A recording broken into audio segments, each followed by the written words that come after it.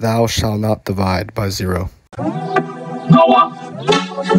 love math.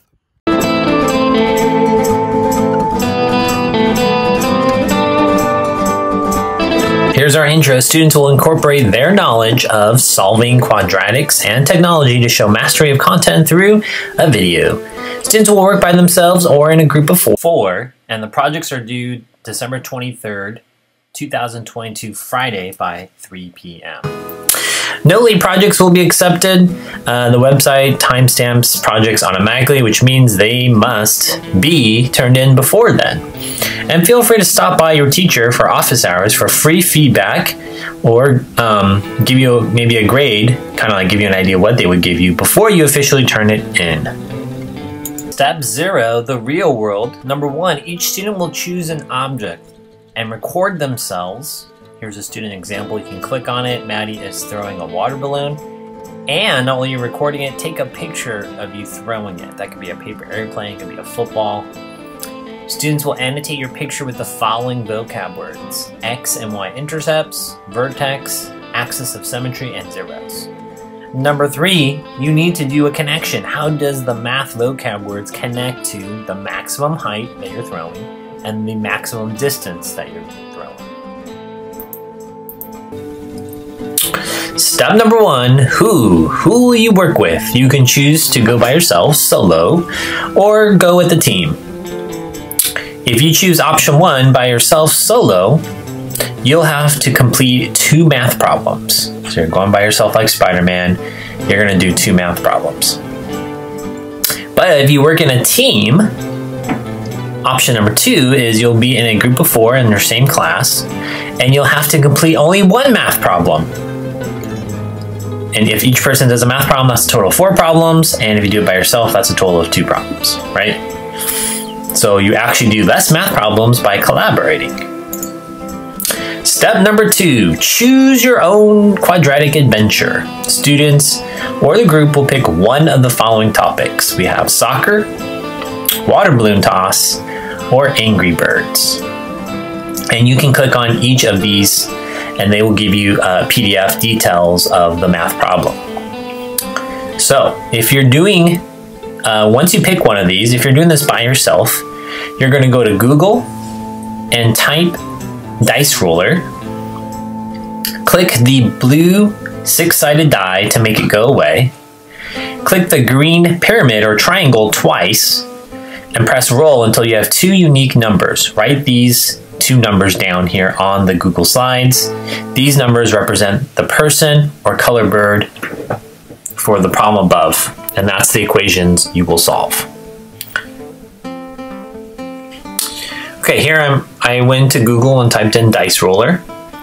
This is a 6-sided die, so you can make it go away by just clicking on it, and click on the triangle twice. So this is for the solo, and if you press roll, then these are the 2 numbers that you'll be picking. All right, here's the soccer kick problem. You'll notice there's the intro, and then if you have a group of 4, then each person will be, one person will be person 2, and each person will take, you know, a different part of the quadratic equation. And then over here it says, what is the goal of that adventure, right? And then the second page, you can ask your teacher if they want to print out this for you guys to kind of graph and make a table of values that might be helpful for you. So this is the soccer one. The water balloon toss is pretty much the same thing. There's 4 different people. You're gonna pick one person. But remember now, if you're doing it solo, pretend you rolled a 1 and a 3. You would just do person number 1, and then find person number 3, kind of out of order. And again, there's a graph and table of values that might be helpful when you have the back side. All right, if you choose the Angry Birds, it gives you an introduction. You don't have to do number 3. And then it kind of tells you if you want to hit the pigs. I'm going to tell you guys to ignore hitting the pigs. And then you can, there's kind of space for you guys to solve your problems. And if you want to use cool background, you can go to over here.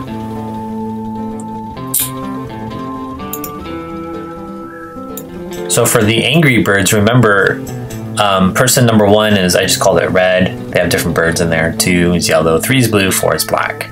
Again, ignore trying to get the pig or hit the pig. Step 3 here, math accuracy. You know, I just ate some wonderful chicken sandwiches. If I told you I made this, you wouldn't believe me. I would have to tell you and show you, you know. You would want me to hear me describe how I made it. You want to see me cook it, slice it, dice it, dip it, knead it. You want to see me do it step by step. Well, we're gonna make math sandwiches. Do the same thing when you're answering your questions, whether in the soccer, water balloon, or in the Angry Birds. Tell us how you did it. Show us. We want to hear you. Describe it. We want to see it step by step with your hand. We want to see it on paper. Students will demonstrate mastery of quadratics correctly and accurately. Step number 4, you're going to edit this thing. Find some equipment, find a computer and camera. You can use your phone. Test the quality, sound, and volume. Do not record from far away. We want to see you guys. We want to see your faces. Number 2, record. Landscape mode. So turn your phone to landscape mode. Speak loudly, clearly, and slowly. Feel free to make a script and practice it. When you edit your videos, edit the content plus extras. If you're doing this video by yourself, it should be about 5 minutes max. And if you have a group, it should be about 15 minutes max. Edit the video by ensuring it fits the time limits above, including if you want to include lyrics or subtitles, removing wasted time on the video, and adding bloopers and outtakes at the very end. Step 5, details. On your video, include the date, period, school, and your teacher. Do not include your names on the video because you guys are minors. We cannot associate your name with the face. So just make it up like Captain America, Mrs. Spider-Man, things like that. If you choose to upload it to YouTube, you want to tag us, these things here, and then extra credit. Show some school pride, dress up in your uniforms, your sports gear. Have your math teacher as a guest appearance. Isn't that cool? Kind of like they do in Marvel. You see Stan, the guy who created Marvel. And then shout I love math somewhere in your video. Better if it's in public. Number 6, capstone reflection. Make a copy of this document. Make sure to change your share settings so that anyone with the link can view it. So I'm just doing this for the slideshow. Share. And then change this. And do not do that one. You can do AUHSD or anyone with the link and then copy. Each person needs to submit a capstone reflection and then go ahead and just paste the link down here. Step number 7, let's turn in your project. You're going to cut and paste your Google Slides link. So go to share. Anyone in the AUHSD, copy link copied, close it.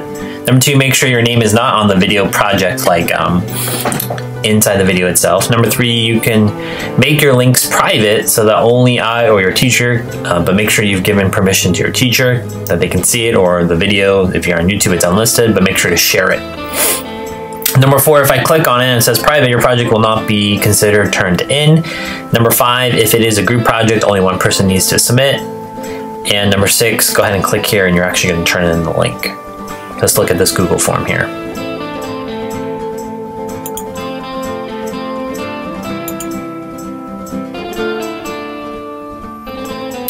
All right, turning in 18.5, your first semester Quadratics Choose Your Own Adventure. It's going to have your AUHSD account only. Select your teacher, select a period. All right, first and last, first and last name of person number 1. And then if you are in a group, go ahead and put first and last name person 2, 3, and 4. But it says leave blank if you're working solo. Okay, go ahead and paste your Google Slides link there. And if you're choosing YouTube, did you tag Savannah High School Integrated Math 3, or no, you're putting it through Google Drive? And then you have a quick survey. You can answer this together as a team. How difficult did you find the project? The most challenging part, easiest, project suggestions, and anything else. And that's it. That's choose your own. I want to go over the scoring rubric. Step 1 worth 5 points. Number 2, choose your own adventure, 5 points. Step 3, math accuracy. You'll notice this is the biggest one. This is your explanation and showing of the math. Step 4, your editing of your video. Step 5, details. Step 6, your capstone. And step 7, that you turn it in on time.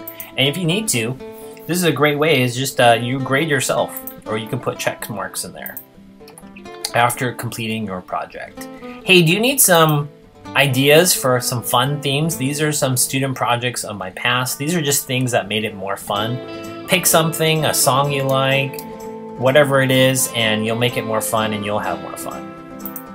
Maybe you guys need some examples. We're going to go over some examples in class about the water balloon toss, but these are actually completed projects. You can just click on that, click on the front of it, and then you can click on, they're either on YouTube or their Google Drive. Let's talk about some tips and hints. I was helping a student, and this is what I wrote. Hello, I was helping another student. Number 1, they wanted a summary of the 3 methods of quadratics. You can click on this video and you can create the foldable, and that was super helpful. Those summarizes the 3 methods. Number 2, tips and hints for the project. If you draw the picture, can you focus on just quadrant 1? And then can you connect the vocab to your finished parabola? Let's say you're doing the Angry Birds problem. If you plotted the path of the Angry Bird, what does moving left or right mean of your parabola? And which axis is that? How about if you move up or down? Which axis is that? Number 4, as a hint, you can also look at the other Angry Birds, or if you're doing the other project, the soccer problem, look at the graph. One has a graph, so you can see how they labeled the axes and help you define what the variables are. 5, if you can understand the above, like labeling of your picture, you guys might get frustrated because I'm just going to keep asking you guys questions to help you understand, versus I know what you guys want. You want affirmation and you want answers. Page 2 of tips and hints, general questions to ask yourself as you're doing the project, particularly the math. What's the goal of this task? How do you judge that? How do you figure out how far he or she kicked the ball?